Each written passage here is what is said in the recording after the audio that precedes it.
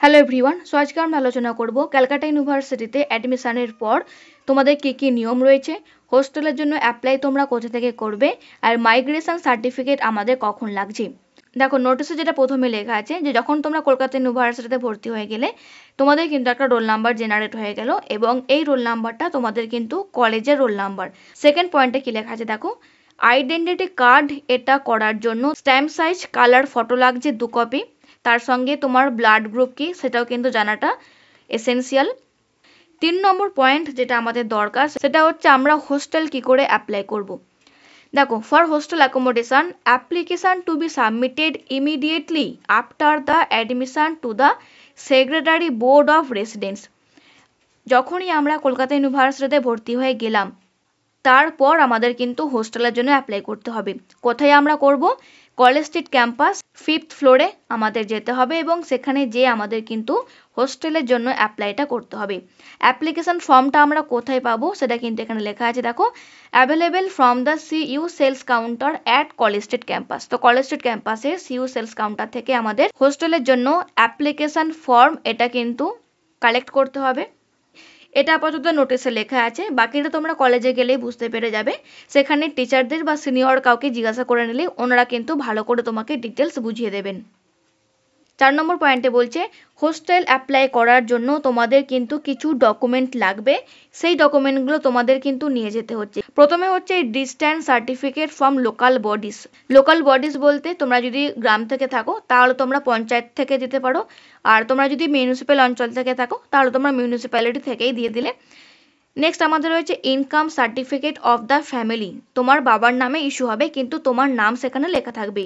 Income certificate অবশ্যই যেন বিডিওর অথবা এসডিওর হয়। বিডিও কাদের হবে? যারা গ্রাম থেকে রয়েছো তোমরা বিডিওর ইস্যু করবে, আর যারা মিউনিসিপ্যাল অঞ্চল থেকে রয়েছো তোমরা কিন্তু এসডিওর ইস্যু করবে। এটা বললাম ইনকাম সার্টিফিকেট। নেক্সট আমাদের বলেছে 2 recommendation certificate from the 2 respectable person. অর্থাৎ তোমাকে কেন হোস্টেল দেয়া হবে তার জন্য তোমার একটা কিন্তু রিকমেন্ডেশন চাই ফ্রম দ্য 2 রেসপেক্টেবল পারসন। দুজনের কাছ থেকে তোমাকে কিন্তু রিকমেন্ডেশন নিতে হবে। তো কার কার কাছ থেকে নেবে দেখো, তোমার যদি চেনাশোনা কোনো টিচার থাকে সেরকম 2টো টিচারের সেখানে সাইন দিয়ে দিলে, তুমি একটা ফরম্যাটে লিখে দিলে, রিকমেন্ডেশন ফরম্যাটটা তুমি লিখে দিলে, সেখানে তুমি টিচারদেরকে বলবে যে স্যার এখানে একটা সই করে দিন যে আমি কলকাতা ইউনিভার্সিটিতে অ্যাপ্লাই করছি আর হোস্টেলটা নেওয়ার জন্য রিকমেন্ডেশন সার্টিফিকেট আমার দরকার। এরপর হচ্ছে মাইগ্রেশন সার্টিফিকেট কাদের লাগবে।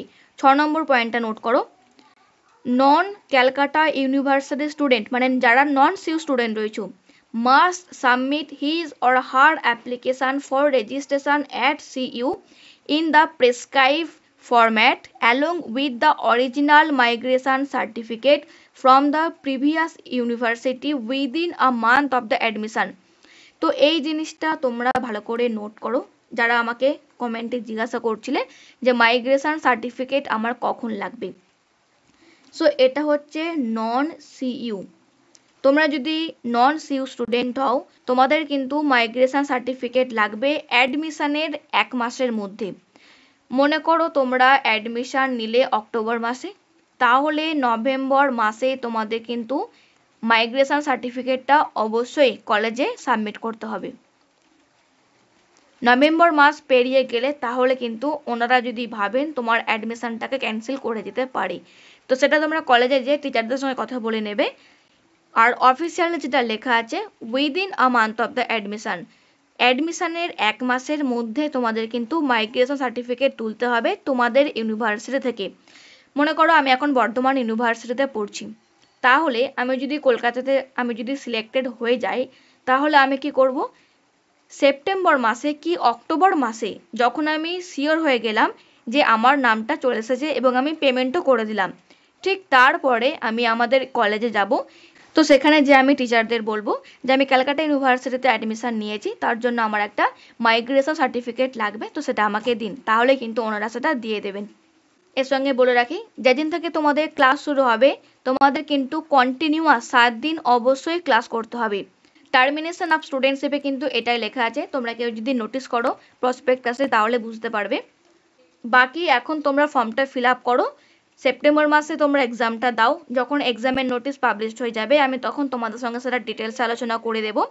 আর তোমাদের আমি এক্সাম প্যাটার্ন বলে দিয়েছি, সেই ভিডিওর লিঙ্ক আমি ডেসক্রিপশন বক্সে দিয়ে রাখছি, তোমরা কেউ যদি চেক না করে থাকো তোমরা সেখান থেকে একবার দেখে নাও ডিটেলসটা।